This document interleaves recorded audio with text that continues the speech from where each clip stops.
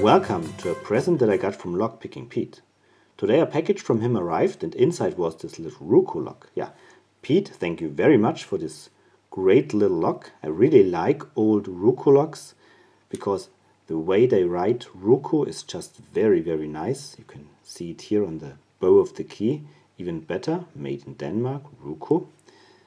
Then they have a yellow brass plug, which is different in color to the rest of the lock. This looks really, really nice, I think.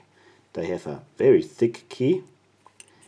And yeah, this lock works beautifully. And they pick really nice. So let's give it a try. I picked it a couple of times before off camera. Let's see if I can repeat my luck.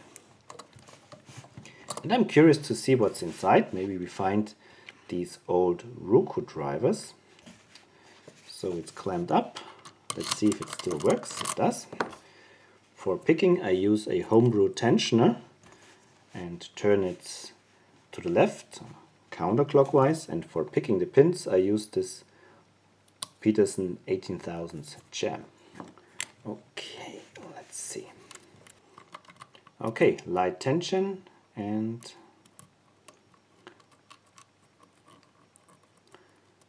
let's see. No feedback yet, just touching all the pins a little bit. I've learned that light tension is the key to success with this lock, otherwise the pins bind up and won't give you any feedback. So I think the plug just turned a little bit into the right direction. Let's continue.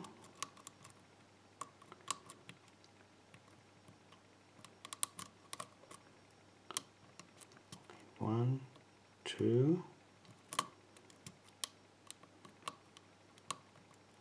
three, 4, and 5.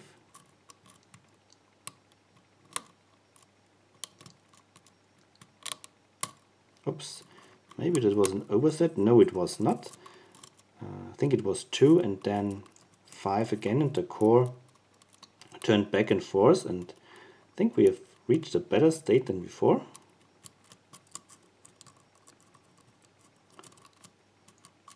So let's see, 1, 2, 3, 4. 4 is giving a bit of counter rotation. I hope that I'm not in the process of oversetting here.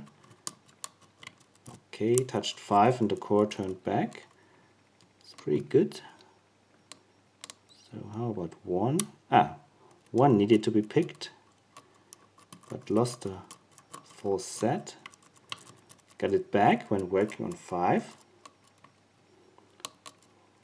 Touched 2 and 3 and the core turned a little bit more. So there's something missing here. Lightening up the tension. Very, very light currently now on the tension. So there is feedback from 2. Yeah, definitely. Okay, got it.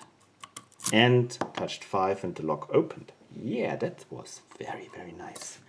Thank you, Pete, for this very enjoyable pick. Oops. So let's open it up and look inside. I have a key so I can... Oh, it's already locked up. I have this wonderful clip spreader from that I got from Talon Pick that I can now use and easily bend the clip to open. So, oh, I need a pinning tray. Just a second.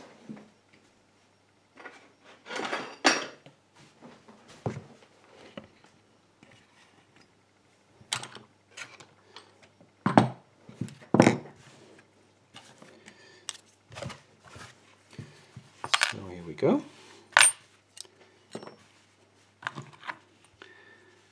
All right. So this cam here, or this tape piece, comes off, and then there is a nasty gap. Maybe I should try to bridge it with a shim.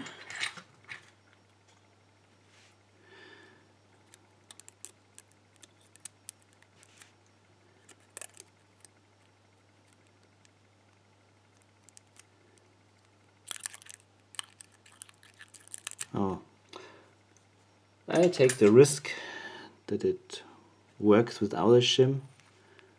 So keep fingers crossed. Yeah, no problem. So here is the plug with all the key pins in working order.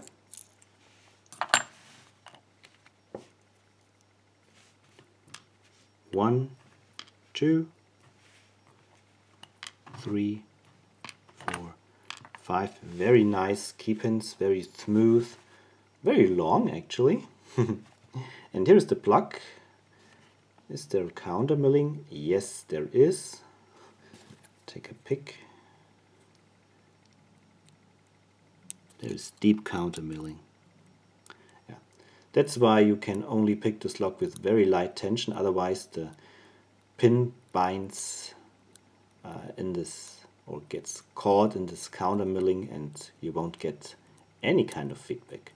Very cool plug, this counter milling here. Alright, so let's check the drivers.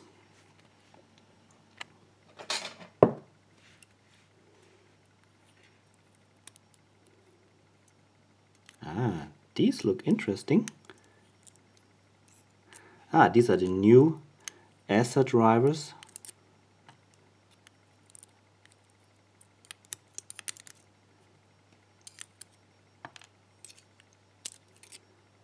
And dump out all the springs.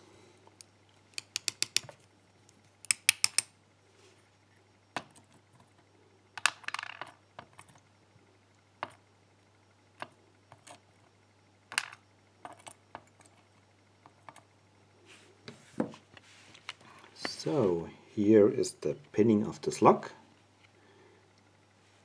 You can see the key pins are standard, but made very nicely made, so very cool pins.